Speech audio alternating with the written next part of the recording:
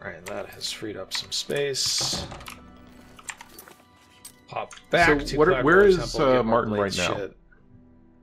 Martin is hanging out in this temple where he will hang out for the next 50 episodes of this video game while we wander around and do random shit. I thought we decided to do the main quest because we were auguring this baby in. Like, unfortunately, the main quest does involve a great deal of running around doing random shit, so...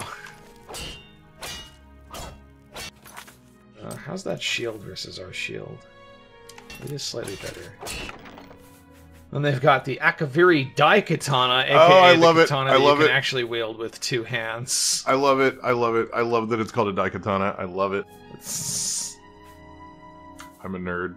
And there's the full Blades armor if we want to do that, but honestly, Like, that takes up a lot of I'm sure a space. Daikatana is a reference to a specific sort of Japanese blade, but I'm reading it as a reference No, to... we've it's litigated not. this 100 times. Yeah. But We have? I don't remember it. yeah, okay.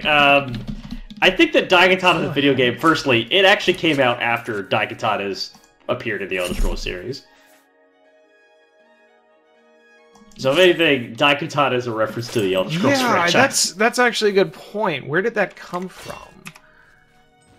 If I had to guess, I'd say that probably John Romero just played Daggerfall or whatever.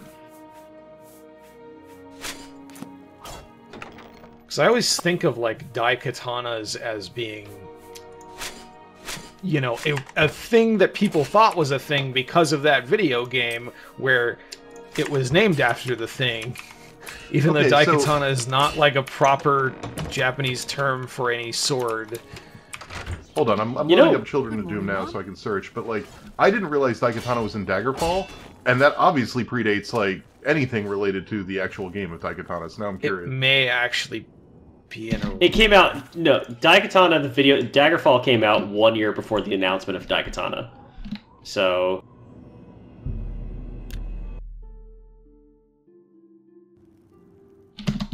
Now, I'm not 100% sure about this, so I'm looking this up now. He's as good as you'll find in the city when it comes to heavy armor. Yeah, okay, Morrowind had Daikatanas, for sure. From the other provinces? Yeah, I'm fairly certain Daikatanas were in Daggerfall. I tried It to play seems that very right. recently. The Ultima have powerful wizards. It could be a dangerous situation. Anyway, Yep, if anyone's Daikatana, interested Daggerfall.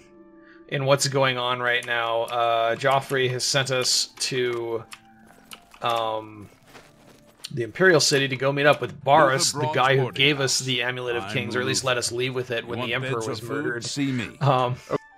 Who I guess is spying on the cult. Goodbye. Oh, there he is. Sit down. Don't say anything. Just do what I say. Okay, so this is a quote Wait a from... minute and walk out of here. It's unclear exactly And I when who this are is behind from will follow. in Masters You of Doom. follow him. It is in Chapter 5, immediately after the founding of id Software in March of 1990. Good. February Remember, 1991. Wait for him to follow me. Carmack's D&D world was a personal masterwork of forests and magic, time tunnels and monsters. He had a 50-page glossary of characters and items, such as Quake, a fighter with a magical Hellgate cube floating above his head, the Chalice of Insanity, a chalice from which you will get jelly beans of insanity which, if ingested, will cause you to go nuts and fight everyone around you, and the mighty Daikatana sword. So, Yes. presumably, if this is from their D&D campaigns, it does predate Daggerfall. But there's no date associated with that quote specifically, and Okay. I don't know if this is from a later D&D campaign at id after Daggerfall release. I'm on a red-hot lead here. The Ninja was a novel written in 1980 by Eric von Lustbader. It was a tale of revenge, love, and murder that blended... The author blends a number of known themes together. Crime, suspense, Japanese martial arts mysticism, and Orientalism. Oh, sorry, that last one wasn't in the Wikipedia article. That was just true. So you said. But yeah, I was apparently gonna- the Daikatana appeared in this novel, which seems like it was pretty popular among fucking nerds. We were I was gonna It is the actually sworn ask, duty of like, all oh, does this all just go back to James Clavell's Shogun novel, Like, does it get mentioned in there somewhere, and that's There's where it came from? At the Arcane University. Tarmina's That's the okay. So that one is the earliest I could think of. But then let me check something real quick. Why don't you take that book to? I don't know if it's in there. It may not be, but like that was the thing. That and the miniseries were like the things that made no, it was. I don't think it was in popular Shogun. in the West. I don't think it was in Shogun. I've got another lead which I'm tracking down. Arcane University.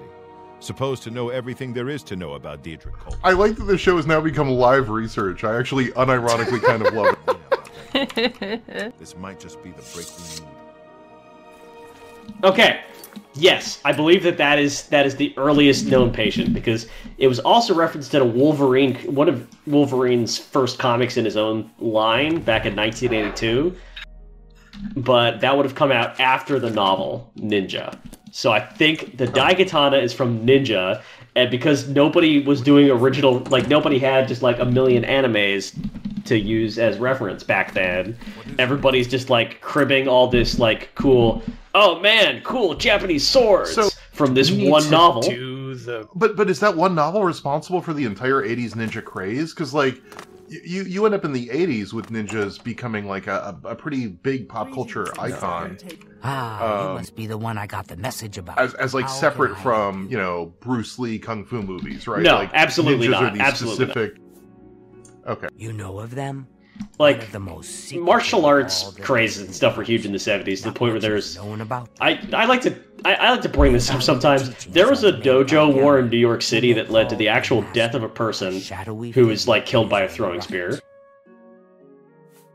Right, but that's what I'm saying, is like the 70s you had sort of kung fu movies that sort of like ran alongside blaxploitation films as sort of like non-white cinema du jour. And that is different, I think, than the 80s ninja fascination that gave rise to Master Ninja and Teenage Mutant Ninja Turtles and all the Marvel characters like The Hand and Elektra and all that shit that happened in the 80s. I think that's very distinct and separate from the martial arts films of the 70s. Writings a bit myself, at right, least those that I could find. It is clear from the text that Menkar Cameron's commentaries come in 4 especially volumes, because it's so often framed as first 2 books. Villainous or assassins, whereas martial arts stuff was always like these very like honorable tournaments. The tone of that implementation is very different. Those who unlock this hidden path. And I'm wondering if it can all be traced back to that book, or at least heavily traced back to that book. Finding the shrine. Apparently, we need, like, test. Go ahead. If you want to find them. No, okay, you know, I'm looking it up here. I actually am seeing that novel referenced a lot. Here, you can as like one of the first like breakout Western ninja media. If you please. I suppose worth noting here as well that ninja itself is not the Japanese word for ninja. So, in the market is it not? Shinobi. No. The proprietor caters to that's a video game. Collectors. He may have an idea of where to locate. Did you know there was lady ninjas? I learned that while I was in Kyoto. Kunoichi. The holy book of the mythic dawn. The fun thing about ninjas is that, like, this is something I've been told. I'm not an expert on any of this stuff. Like, you apparently go to, like, a lot of ninja dojos. And evil power. Where, like, they'll tell you about, like, the historical... Kyoto? Like, yeah, like, people are like, yeah, historically, like, ninjas would learn here and do this. Apparently, like, a lot of them are just kind of making it up. Because there's not a lot of real information. Look. But they want to tell the tourists something. The guy who showed me around Kyoto could have been making that shit up, I don't know. But he was very convincing about it. I mean, hey, listen. I don't know. It's not he would know better super clear that that historically there were any like organized ninjas. Certainly there probably were not like ninja guilds. Was their battle cry "Go ninja, go ninja, go, go ninja, go yes. ninja, go"? No, that was the battle cry of my 10th birthday. The most historically authentic part of this. I unironically realized movies could be bad when I saw Ninja Turtles 3 in theaters for my birthday in like 1994 or whatever. You actually want to know what like the time I realized movies could be bad was? You're gonna say something made like last year, and it's gonna make me feel sad. No, this is a real story, actually. When I was a kid, I was really excited for the Dungeons and Dragons movie. And then if I don't have it, I was already a weird fucking kid and would like read the reviews in the News and Observer for various movies like that I had no interest in seeing or was not remotely old enough to see. It comes in 4 volumes. Just because I would really enjoy just reading the reviews. And sometimes things would get 4 stars, sometimes things would get like 1 star, 0 stars, but it was all very abstract to me because, like, again, these aren't really movies I can watch. So it's just kind of like, I don't know, it's like getting into fantasy football without actually really having a good sense of what football is. But the D&D movie's coming out, and I'm like, yeah, I'm like really hyped to see it, like trying to figure out, oh, it's PG-13, can I see it? I don't know, but I could maybe if I'm really big. And then I open up the newspaper, and I look up the review, and it's 0 stars, and I've actually never seen a 0-star review at that point. And I read the review, and it's like this circuit connects where it's like, oh, this thing you wanted to see could be a disappointment. Are you going to see the new one? I wish I had. I actually already did. I quite liked it. Seen a copy. Yay! See, redemption. Sure. Yeah, but none of you had to call the Pope to see if that movie's okay for Catholics to watch. Okay, so I win this round. Call the Pope to find out the D&D movie. I'm not fucking kidding. Have you been following me? Was he like, well, Jeremy Irons is good in it, but otherwise. The real thing, I think I've talked about this before, but basically the Catholic Church had this hotline in the 90s that you would call, and then a bishop would have watched the film, and then he would give it certain ratings, and he'd be like, you can't go see that movie about toy soldiers killing each other because the violence is too much. Jesus wouldn't like that. And then your mom's like, you can't see that. During the festival of the small soldiers? The church had beef with fucking small soldiers? That's the one I remember the most. So this poor bishop has to go see every movie. You have to believe yes. I truly have no what are his confessions? I'm just picturing him going into confessional and just being like, "Forgive me, Father, for I have seen you." He's doing it in the name of the Lord. Revolutionary, even. What if he's like a huge cinephile and he's like, you can't see small soldiers? The Gartham or whatever are obviously a queer allegory. So this is a subtle condemnation of. I mean, I was still pretty young because it was the 90s, so I would have been like not quite 13 yet, so before 13 years old. So I don't remember a lot of like the funny things about it, but I'm sure they said shit like, I don't know. I actually, if there's any other millennials out there that had to call the Pope hotline to see if they could see a movie when they were a kid, please leave me a comment, because I feel like I'm the only fucking person in the world who had to do this. My mom wouldn't let me even read the Harry Potter novels because of witchcraft, which, as it turns out, was the correct decision in retrospect, but at the time had me really rolling my eyes. I remember Pokemon being kind of like the blurry line for a lot of evangelicals. Where it's like, is Pokemon okay or not? Where people would have who were otherwise aligned on things, would have very, polarized reactions. I was allowed to watch Pokemon. You're not easy to get hold of. Me too. But it was like, I was obsessed with Pokemon, so I think that they could not take it from me, basically. Because they showed Pokemon on TV before I ever played any of the games. So basically you would just come home from school and you would sit down and watch cartoons for like 2 hours. So I would have seen it before my parents could call the Pope. You gotta figure out what sins your kid is most motivated for, so that you can allocate that sinful block. The sewers, right? It's always been weird to me because I'm like, there are access just barely too old for both Pokemon and Power Rangers. So there are people that are 1 or 2 years younger than me that are really into those things, and it just never clicked for me, and I feel weirdly alienated by it. I know how to get to I've played Pokemon games. Pokemon's great. You capture some animals, you level them up, whatever. But I never got into the kid craze of it, right? My nephews collect all the cards, they play all the game. They want Pokemon themed birthdays, they're into it. I was 1 or 2 years just slightly too old to get that level of kid-like obsession. I was at the perfect age for that. I remember all the fucking, like, the rumors and shit about the first game, like Bill's Secret Garden, where you could get, supposedly, if you got behind the, you know, Bill is the guy in Cerulean City who, I forget what he even does, and there was, there's this little bit of terrain behind his house that you can't get to, and the rumor was that if you went there, you were able to get through, you could capture Mew there, which turns out not to have been the case at all, and, like, all that kind of, like not pre-internet, but pre-internet culture, like, local lore of the games. I love that shit. My local rumor... Oh, go ahead, Rodscar.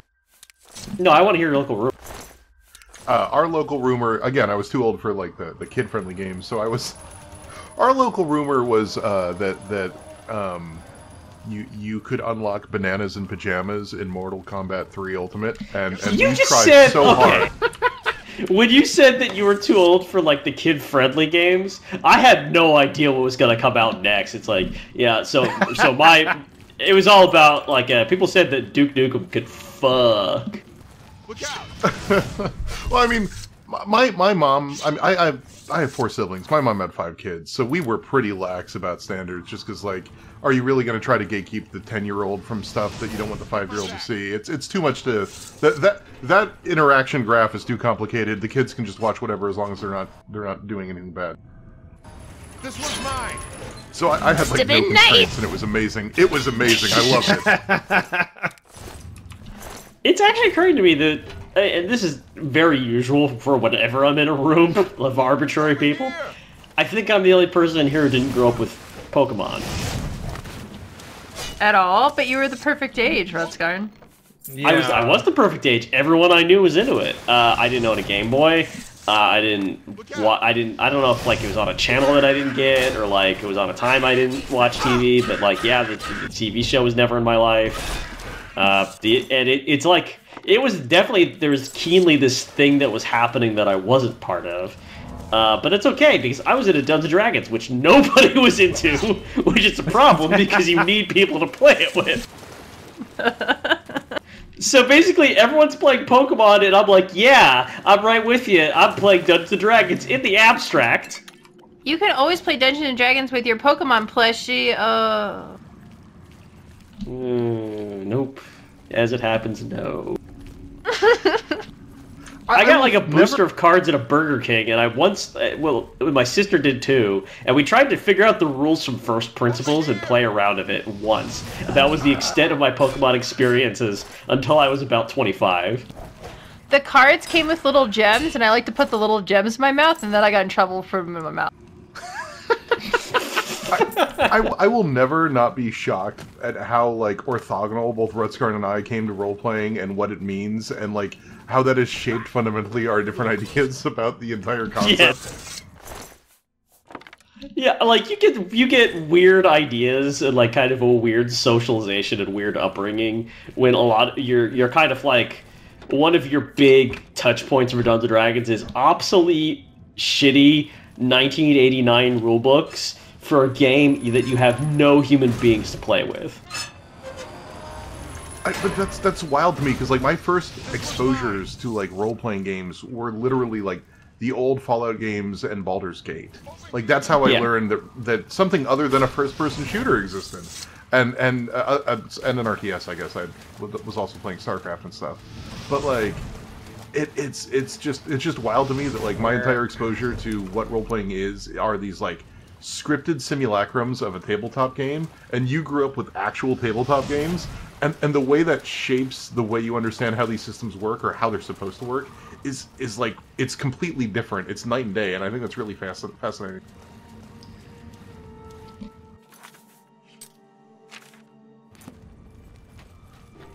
Because I have some real dumb fucking ideas about role-playing. I mean, you know, like, you have what your ideas are about is about computer role-playing. And I think that, like, actually when you talk about what role-playing means to you, especially when it comes to not role-playing games, That's something that I definitely empathize with a lot.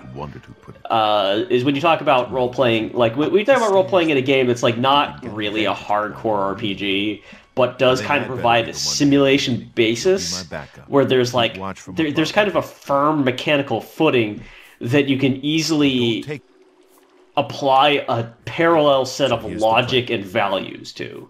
Like where you could play this game not quite as yourself playing this game, but as the hypothetical persona that you're playing would. So like you could make choices based on what makes sense within the fiction that is supported by like a stable rule set. And that's something that I actually think is very relevant to certain schools of RPG design, which are maybe a little less in vogue these days, but which I do find interesting. Where it's like, in a way, that actually almost harkens to what's called like old school revival role-playing, where you have these systems which provide kind of like a mechanical focus that doesn't touch on anything you'd call role-playing, like acting as your character, or like persuading people of things, any of like the sort of soft social aspects of it, because the idea is that you bring all of that, and the rules just kind of provide you a framework to hang everything on. Right, but then you get into the conversation about, like, how masturbatory is it to do that to oneself, right? Like, because a lot of the point of an actual role-playing experience is to role-play and then have that reciprocated, right? I'm acting like the drunken bard, and you're acting like a warrior that's telling me to shut the fuck up because we need to sneak up on these guys. Like, that's role-playing, whereas, like, simply choosing comedy drunk option in a list of options based on my stats and character description isn't the same thing. Oh, you don't like sarcastic? You don't like the choice wheel sarcastic? You don't know what's gonna fucking come out of their mouth, but it's gonna be sarcastic? Sarcastic core is my favorite vibe. Yeah, but no, I think what I'm getting into here is it's less like in a way I think that the purest way to get at the role-playing, like the sort of old-school role-playing experience, is less like to play Baldur's Gate and choose a dialogue option than it is to play, like, Elite Dangerous. Or to do, like, heists in Grand Theft Auto, to play solo online in Grand Theft Auto 5. It's just to kind of have this game which has mechanics and kind of the framework of a world, and just to approach that mechanical framework from the kind of solo perspective of how am I moving through it, not just as a person who's trying to like push these buttons, but how do I kind of pretend that I'm a part of this world for whatever it is. Oh no, Boris.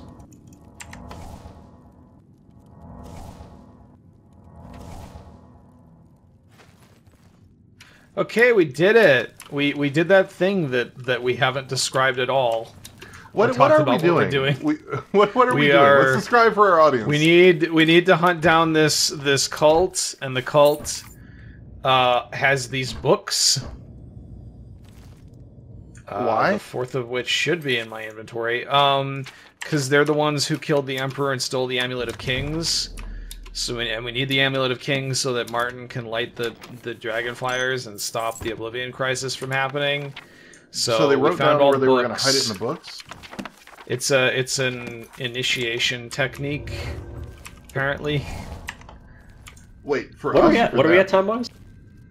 We are at 1 hour and 7 minutes, so we are already like way over time. But I didn't want to interrupt the conversation that was happening. So next time we'll be doing that. Go make small games in the meantime. Report back in the comments of the small games. That's your homework. Everybody in the next week needs to make a small game and then tell us about it in the comments. And by everybody needs to do that, I mean, I don't think that that's a reasonable expectation. No, but seriously, if you want to learn how to make Bitsy, just like at me on Twitter and I can show you some of the resources that I use. And also, every month there's a Bitsy Jam. I did the last one, it was fermentation. There'll be another one this month, so join it with me. I made a video game. It generates a bunch of random rooms, and then it puts monsters in those rooms, and then it automatically moves you from room to room, killing the monsters and getting loot. Yep, it happens entirely within the console. There is no user interface whatsoever. In fact, there's no player input whatsoever. Woohoo! I love it. We need more games without player input. We need more, like, Mountain.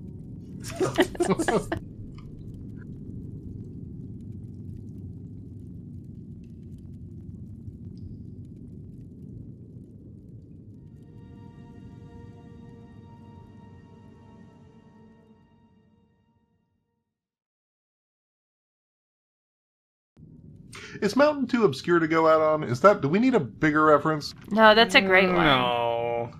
That was a big deal for like an entire month 5 years ago. Wow, that's such a burn. That was way more than 5 years ago. No, shut up.